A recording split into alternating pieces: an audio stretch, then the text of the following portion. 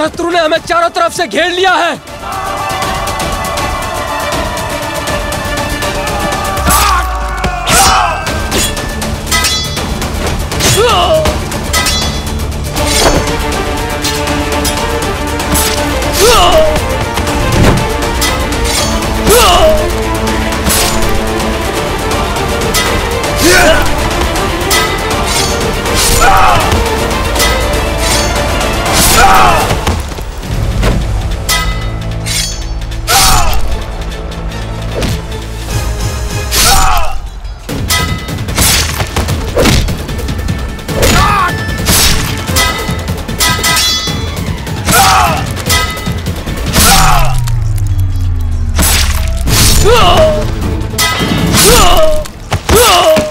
चंद्रगुप्त, हमें यहाँ से भागना होगा। हाँ, भागो। भाग जाओ वरना तुम सबको मैं मार डालूंगा।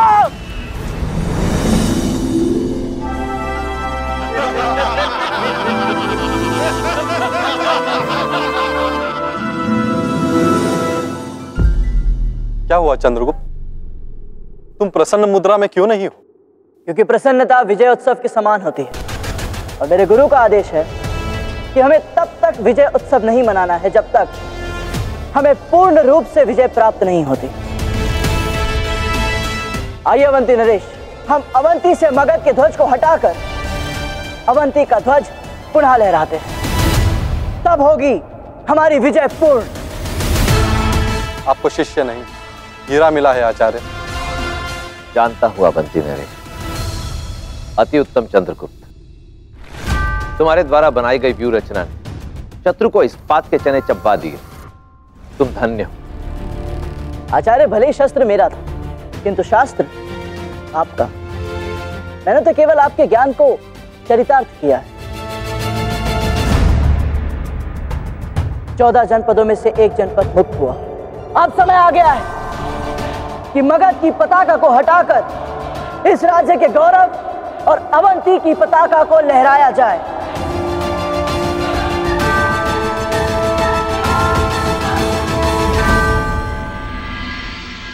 मैं जानता हूं इस समय तुम सब क्या सोच रहे होगे। यही ना कि मैं तुम्हें मारूंगा नहीं, क्योंकि यदि मैंने ऐसा किया तो मैं तुम्हारे पिता पर से अपना नियंत्रण खो दूंगा, उनका अपमान नहीं कर पाऊंगा और साथ ही जनपदों पर मेरा पूर्ण शासन नहीं होगा।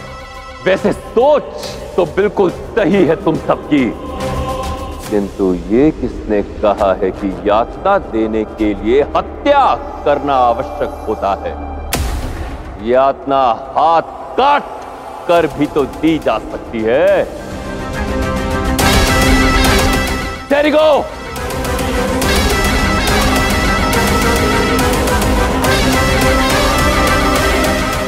एक अंतिम अवसर देता हूं तुम सबको। तुम में से कोई भी अपना मुख खोल लो और मुझे बता दो कि वो अवंती कुमार कैसे भागा, किसने उसकी सहायता की। अन्यथा तुम्हारे पिता के पास तुम नहीं, तुम्हारा हाथ पहुंचेगा। जिस किसी को भी अपना हाथ बचाना है तो अपना हाथ उठाओ।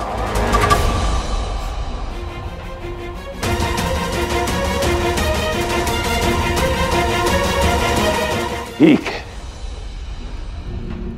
हाथ कटने के लिए सज्ज हो जाओ।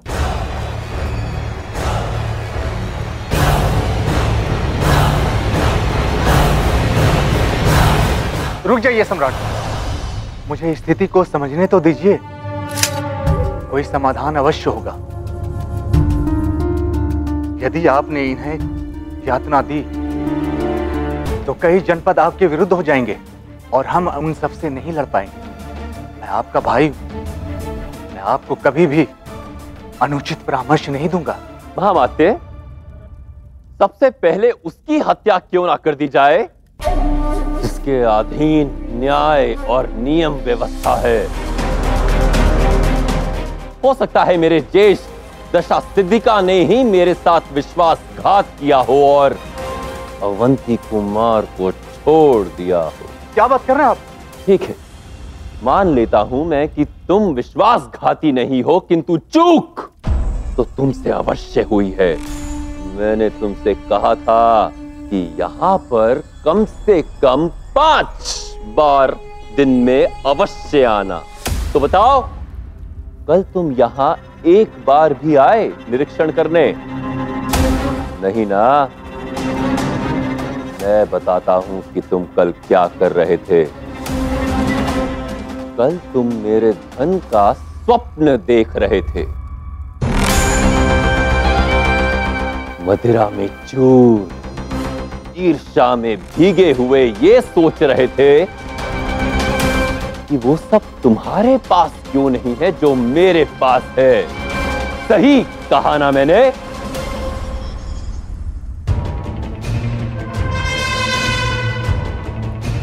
मैं भी धनानंद के समान एक शक्तिशाली सम्राट बन सकता हूं। क्यों?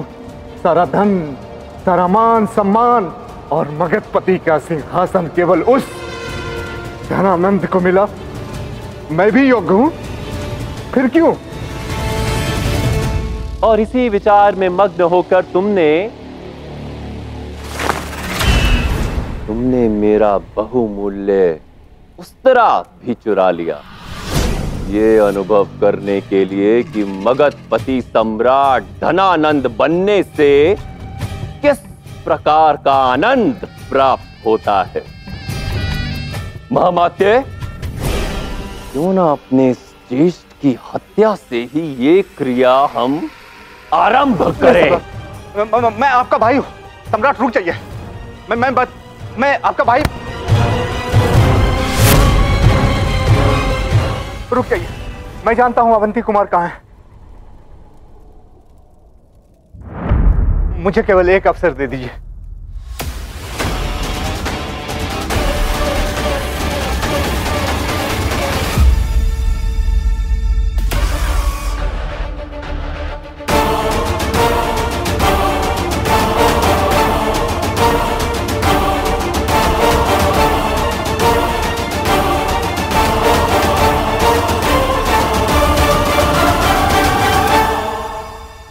कल आपके भोजन के उपरांत ही अवंती कुमार मर गया।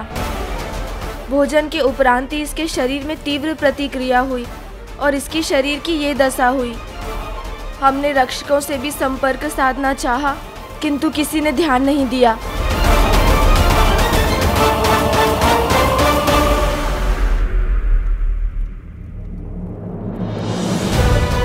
बच्चों, स्मरण है ना कि धनानंद को क्या कहना है? चिंता मत करिए, सम्राट धनानंद को कभी पता नहीं चलेगा कि अवंती कुमार को चंद्रगुप्त ने मुक्त कराया है।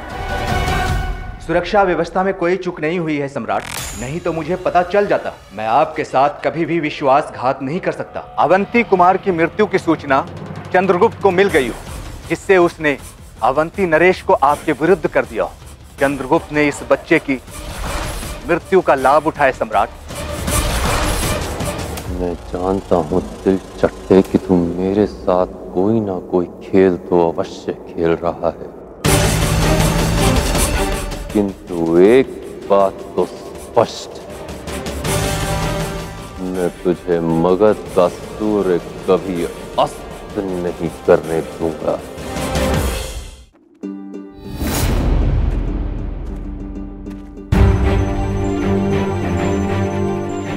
ये लीजिए अवंती नरेश।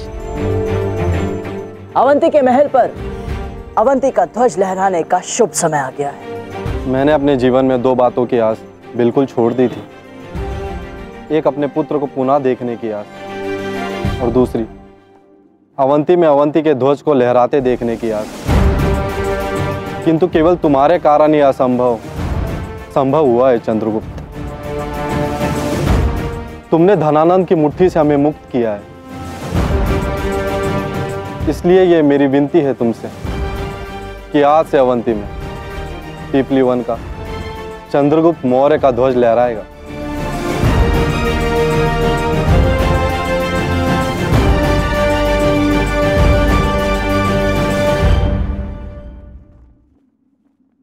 नहीं अवंती नरेश,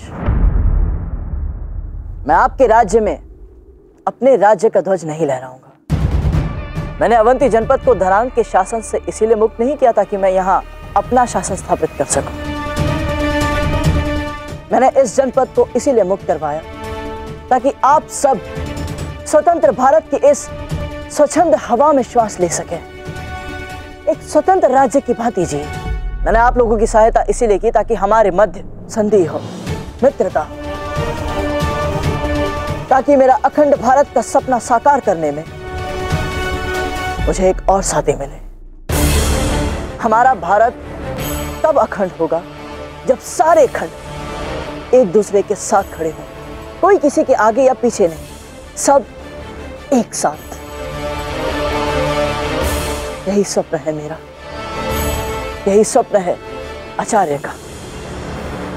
एक ऐसा समय आएगा जब किसी राज्य के मध्य कोई सीमा नहीं होगी और तब होगा भारत एक।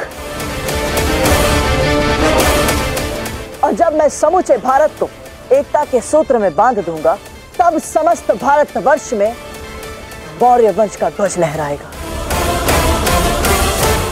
किंतु अब आपसे विनती है कि आप अवंती के महल में अवंती का ही ध्वज लहराए।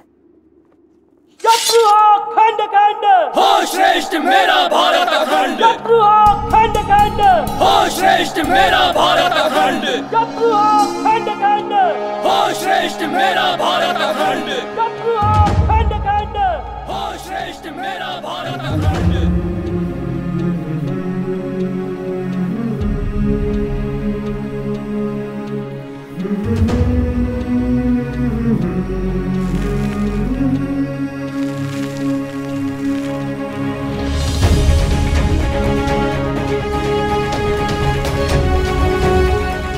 चौदह जनपदों में से एक जनपद की मुक्ति होने से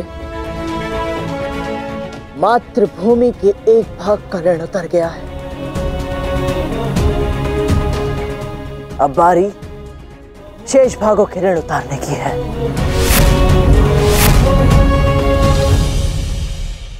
क्षमा चाहूंगा मामी, उस चंद्रगुप्त ने अवंती नरेश के साथ मिलकर अवंती जनपद पर अपना आधिपत्य स्थापित कर दिया है मामी।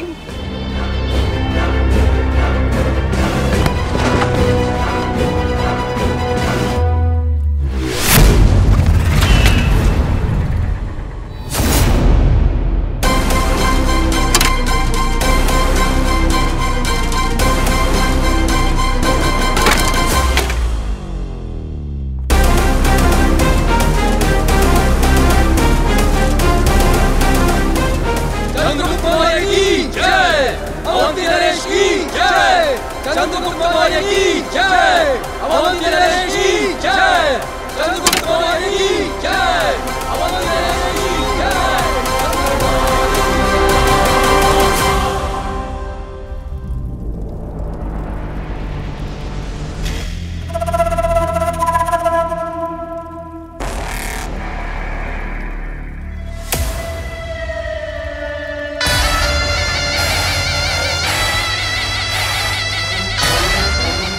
बस करो धन, रोको ये सब करके तुम्हें क्या प्राप्त होगा?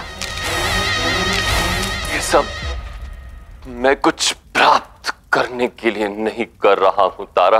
ये सब मैं इसलिए कर रहा हूं ताकि मुझे ये कष्ट सदैव स्मरण रहे, क्योंकि इससे भी अधिक कष्ट मैं उस चंद्रगुप्त और कुटिल ब्राह्मण को दूंगा। इतना कष्ट, इतनी यातना दूंगा कि उन्हें जीवन से अधिक मृत्यु की गोद में जाना अच्छा लगेगा। किसी और को पीड़ा पहुंचाने के लिए स्वयं पीड़ा भोगना मूर्खता है। उतरो इन अंगारों से।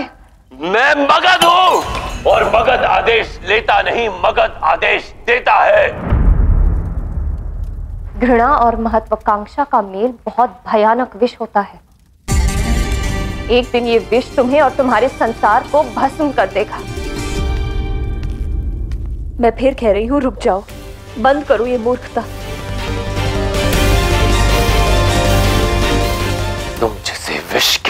हो वो वास्तव में मेरे लिए अमृत है तारा।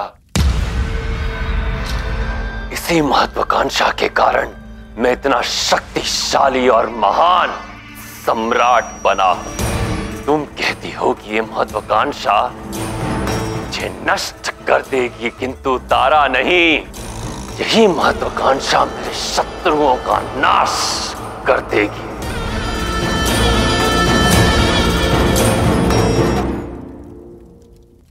तुम ऐसे नहीं मानोगे।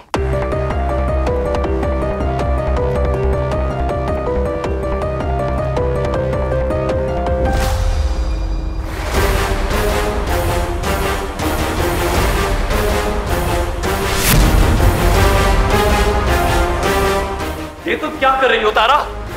नीचे उतरो, अंगारों से हटो, अन्यथा तुम आहत हो जाओगी। जब तक तुम नहीं उतरोगे मैं भी नहीं उतरूंगी। तारा, मैं कह रहा हूँ हटो यहाँ से। मैं नहीं हटूंगी। तुम ऐसे नहीं मानोगी ना।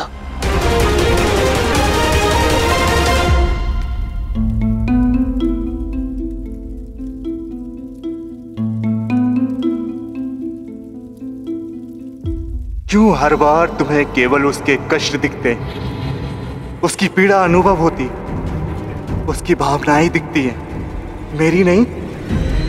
हर बार ऐसा ही क्यों होता है तारिणी?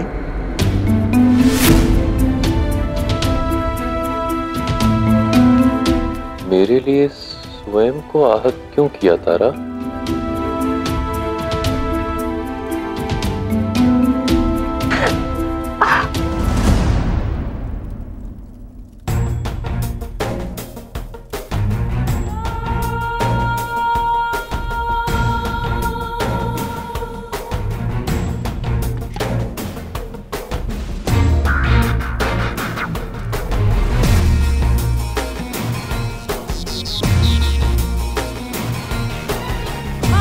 मूर्खता की भी सीमा होती है। कोई स्वयं को ऐसे कष्ट देता है क्या?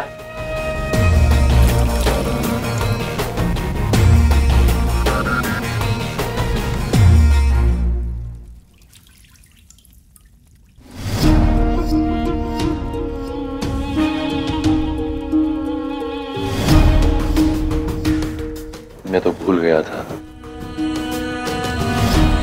कि तुम तो मुझसे केवल घृणा करती हो। मेरे द्वारा इस प्रकार तुम पर जल डालना तुम्हें असहनीय होगा ना? क्या हुआ? मैंने कुछ अनुचित कह दिया जो तुमने इस प्रकार अपना मुख फेर लिया? मुझे विश्वास है उस चंद्रगुप्त के मुझे परास्त करने से और मेरा अपमान करने से तुम्हें अत्यंत सुख मिल रहा होगा। तुम कुछ नहीं समझ रहे। समझ तुम नहीं रही तारा, पराजय शब्द मेरे शब्दकोश में है ही नहीं। मैं मगध हूं और मेरे समक्ष सबका सिर झुकता है। अब तुम देखना मैं कैसे उस दिल चट्टे को विवश करके उसे उसके घुटनों पर लाता।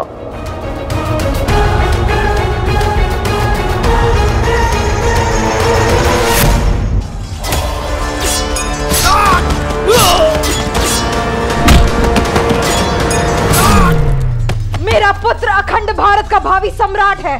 वो उस दुष्ट धनानंद के आगे घुटने कभी नहीं टेकेगा। और मुझे पूर्ण विश्वास है कि वो शीघ्र ही मलय के साथ यहाँ लौटेगा। किंतु हम इस प्रकार उसके आने की प्रतीक्षा नहीं कर सकते। इस युद्ध में मगध सेना का पलड़ा भारी हो रहा है। मेरे विचार से हमें आत्मसमर्पण कर देना चाहिए, अन्यथा अब किसी भी क्षण वो हमारी सीमाएं लांघ सकते हैं। और यदि उन्होंने ऐसा किया तो बहुत से निर्दोषों के लहू से सारा राज्य रंग जाएगा। यदि हमने आत्मसमर्पण किया तो पौरव राष्ट्रवासी और तक्षशिला के वासी सदा सदा के लिए धनानंद के बंधक बनकर रह जाएंगे। नहीं, हम आत्मसमर्पण नहीं करेंगे। मैंने चंद्र को वचन दिया था कि मैं अंतिम श्वास तक लड़ूंगी। और मुझे पूर्ण विश्वास है कि मगध की सेना सीमाएं लांघने से पूर्व चंद्र अवश्य लौटेगा।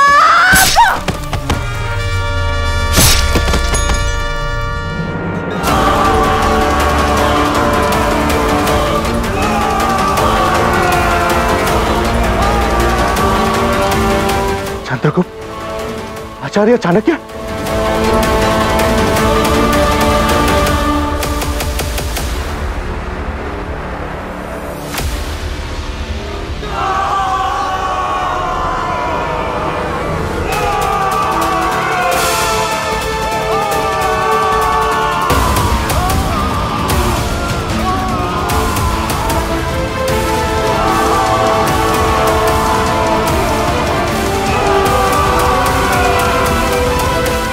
यह कैसे संभव है? अवंती नरेश और उसकी सेना चंद्रगुप्त के साथ? सेनापति जी, पौरव राष्ट्र, तक्षशिला और अवंती की सेना ने हमें तीनों तरफ से घेर लिया है। अब हमें भागने के लिए कोई शेष मार्ग नहीं बचा है।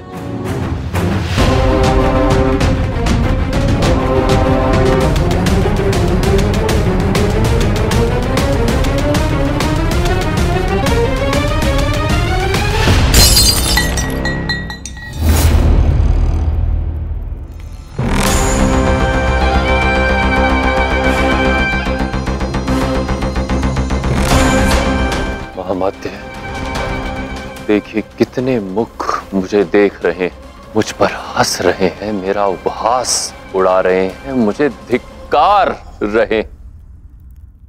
ये एक एक मुख मुझे मेरी असफलता का स्मरण करवा रहे। पौरव राष्ट्र में हुई हार, तक्षशिला की हार, मलय केतु का भाग जाना, अवंती जनपद पर हमारा आधिपत्य ना रहना और फिर एक बार पुनः पौरव राष्ट्र की भूमि पर मेरी सेना का परास्त होना। दर्पण के टुकड़े मुझे आंख में चुभ रहे हैं महामात्य, मेरे मन में चुभ रहे हैं।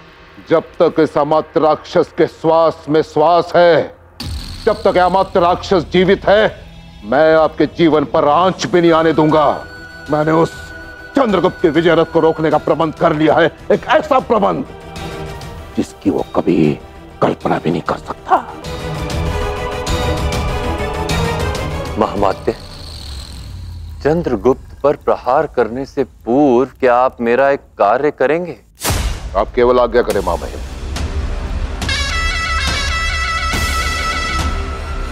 इन टूटे बिखरे टुकड़ों को जोड़कर ये दर्पण पुनः बना दीजिए। परंतु महामहिम, एक टूटे हुए दर्पण को जोड़ना तो असंभव है ना?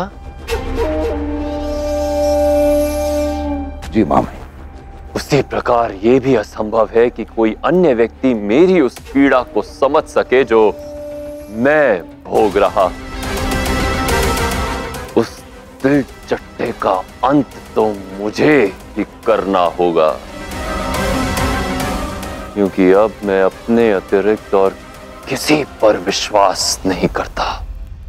किंतु एक पुरुष का विश्वास जीतना मैं भली भांति जानती हूँ।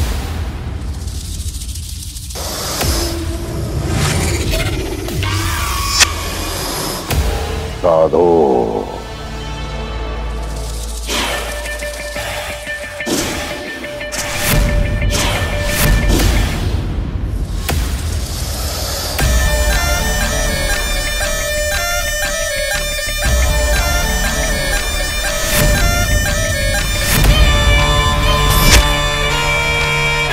कौन हो तुम? जो मन को रंजित करे, तन को विश्राम दे और सबकी मनसा पूरी करे। मनसा।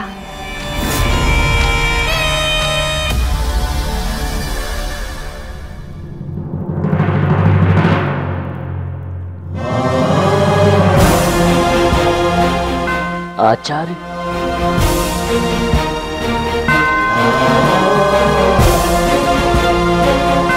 व्यादान के लिए क्षमा चाहता हूं आचार्य, किंतु केवल आपको यह सूचना देनी थी कि तक्षशिला और पौरव राष्ट्र की सेना ने हमारी सीमा की सुरक्षा सुनिश्चित कर ली है।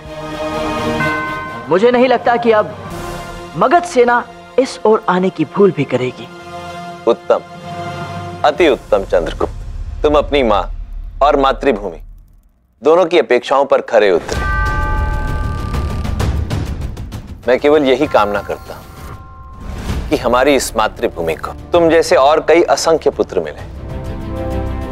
आचार्य, अब आप अपना कार्य पुनः आरंभ कर सकते हैं। रुको।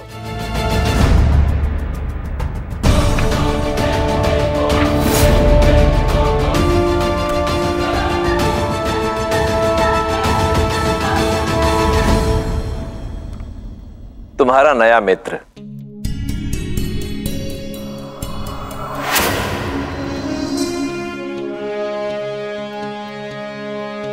आचार्य, क्या आपको पूर्ण विश्वास है कि मैं आपके इस श्रेष्ठ ज्ञान सागर की बूंदों को ग्रहण करने के योग्य हूं?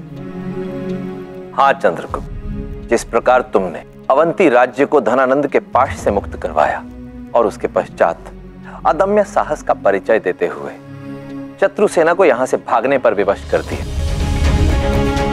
ये सब देखकर तुम्हारा गुरु होने के नाते मैं अभिभूत हुआ और इसीलिए तुम्हारा गुरु होने के नाते ये मेरा कर्तव्य बनता है कि मैं तुम्हें पुरस्कृत करूं और पुरस्कार स्वरूप ये ज्ञान कोश रूपी पुस्तक भेंट में दूं।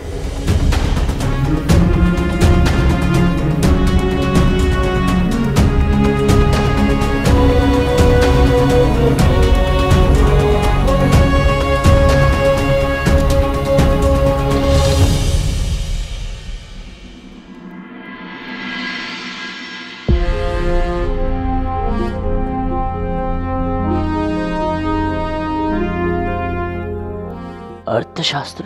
हाँ चंद्रगुप्त, ये केवल एक पुस्तक ही नहीं है, मेरे जीवन की सबसे अनमोल पूंजी है। यूं समझ लो कि जो भी ज्ञान जीवन पर्यंत अर्जित किया वो इस पुस्तक में डाल दिया।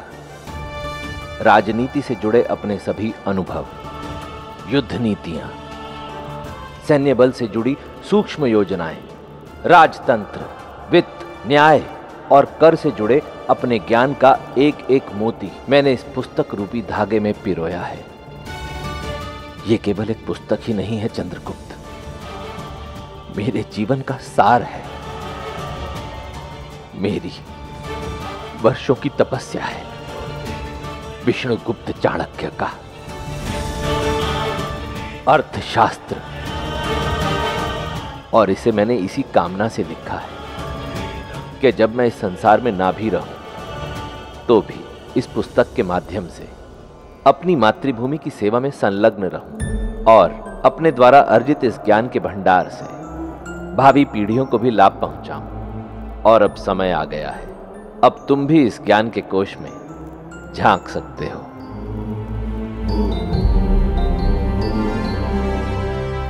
आचार्य, इस पुस्तक को आरंभ करने से पूर्व आपको धन्यवाद देना चाहता हूं। ये मेरा सौभाग्य है आचार्य कि आपने मुझे इस पुस्तक को पढ़ने के योग्य समझा। धन्यवाद आचार्य।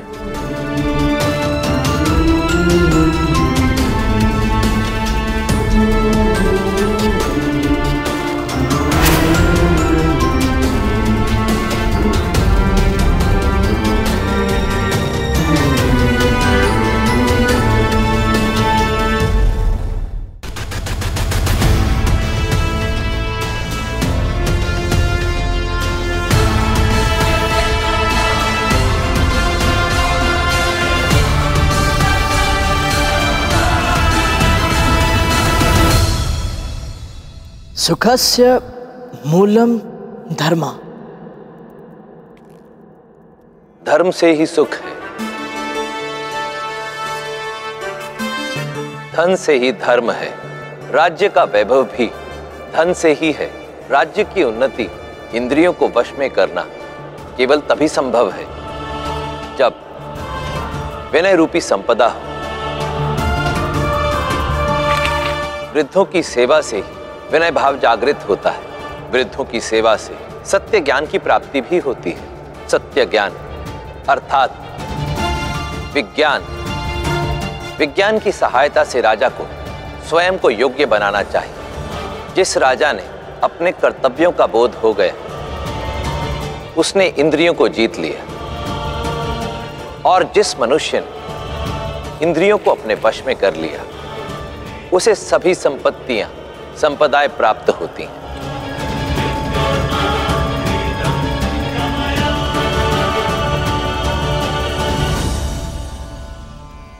आचार्य, ये तो वही चक्रव्यूह है जिसके प्रयोग से हमने अवंती को परतंत्रता से मुक्त करवाया था।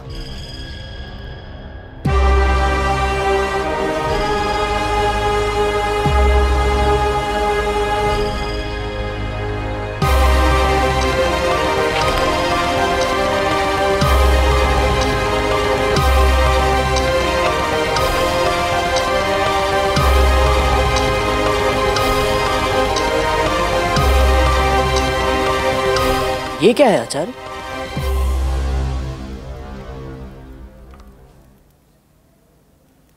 जैसे झरना नहर में जा बहता है, नहर नदी में, नदी सागर में और सागर महासागर में विलीन हो जाता है, उसी प्रकार छोटे और बड़े शासन तंत्र मिलकर एक राजा को प्रत्येक स्तर पर शक्ति प्रदान करते हैं और उसे उन्नति के पथ पर अग्रसर करते हैं।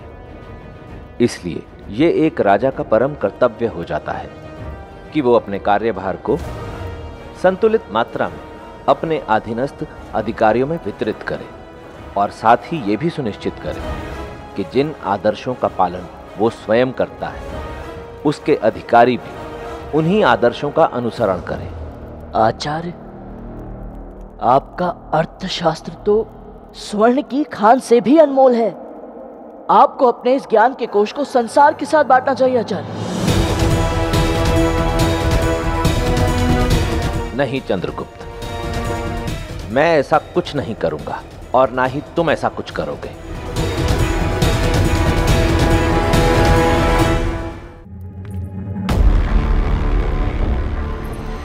मैं जानती हूं आप अपने परम शत्रु चंद्रगुप्त को मारना चाहते हैं और मैं मनसा आपकी इस मंशा को पूरा कर सकती हूं।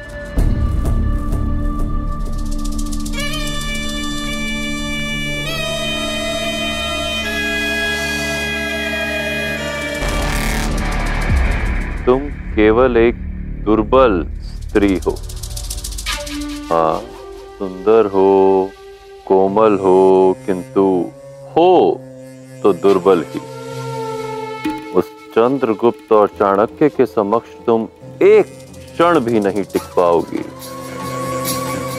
संसार में सबसे घातक वस्तुएं बहुत सुंदर होती हैं, जैसे कि विषैले फल सबसे सुंदर होते हैं।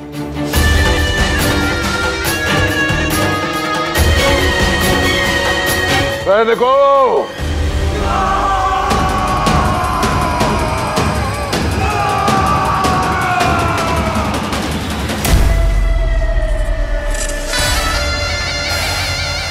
अब ये कोमल दुर्बल स्त्री बताएगी कि वो क्या कर सकती है।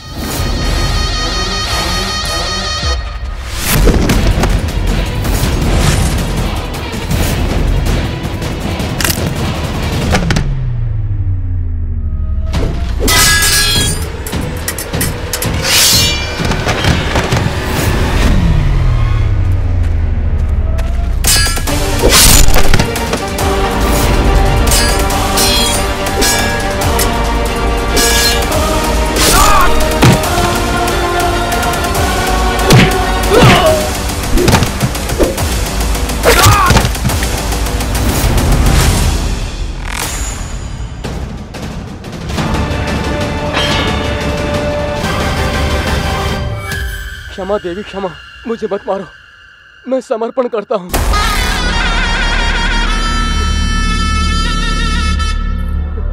मुझे मत मारना। नहीं नहीं, तुम्हें नहीं मारूंगी। तुम दंड के नहीं, तुम तो उपहार के काबिल हो।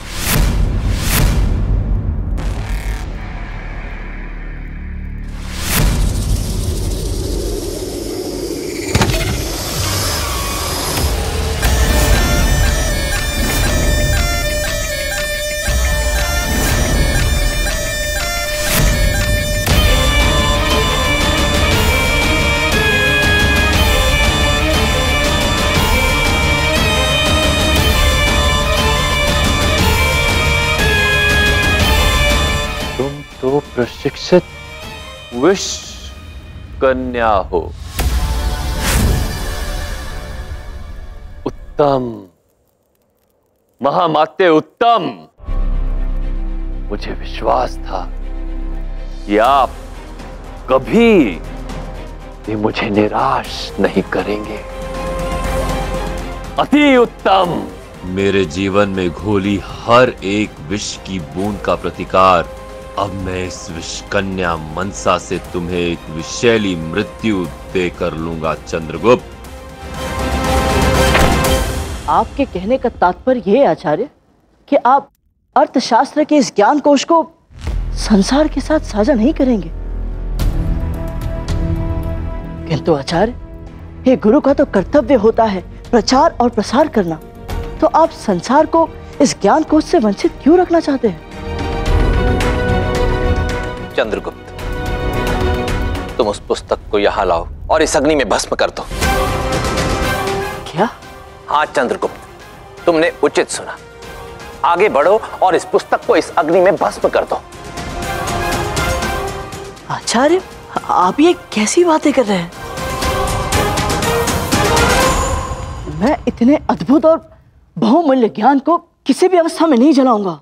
चंद्रगुप्त, तुम उनमें से हो जिनके एक हाथ में यदि अपार ज्ञान रूपी शक्ति भी हो, तब भी वो दूसरे हाथ में विध्वंस का साधन नहीं थामेंगे। किंतु धनानंद ऐसा नहीं है। हाँ, ज्ञान यदि अनुचित हाथों में पड़ जाए तो अत्यंत विध्वंसकारी भी हो सकता है। हम इस समय युद्ध की स्थिति में हैं और हमारा शत्रु एक अत्यंत क्रूर, धूर्त और जटिल व्यक्ति है। यदि ये ज्ञान कोश उसके हाथ में पड़ गया तो हमारे लिए घातक भी सिद्ध हो सकता है।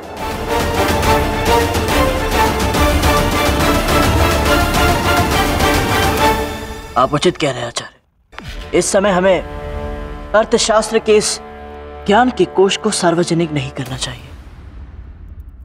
किंतु आचार्य, आप मुझे वचन दीजिए कि जिस क्षण आपकी ये प्रतिज्ञा पूर्ण हो जाएगी, जिस दिन हम उस धूर्त धनानंद को उसके सिंहासन से विमुख कर देंगे, तब आप अर्थशास्त्र के इस ज्ञान के कोश को संसार के साथ साझा करेंगे। उस दिन अर्थशास्त्र ज्ञान का प्रकाश फैलाएगा। वचन दीजिए आचार्य। गुरु पूर्णिमा के उपलक्ष्य पर मैं विष्णुगुप्त चाणक्य ये वचन देता हूँ कि जिस दिन तुम अखंड भारत के सम्राट बनोगे, उस दिन मैं अर्थशास्त्र का ये ज्ञान कोश समस्त संसार को समर्पित कर दूंगा।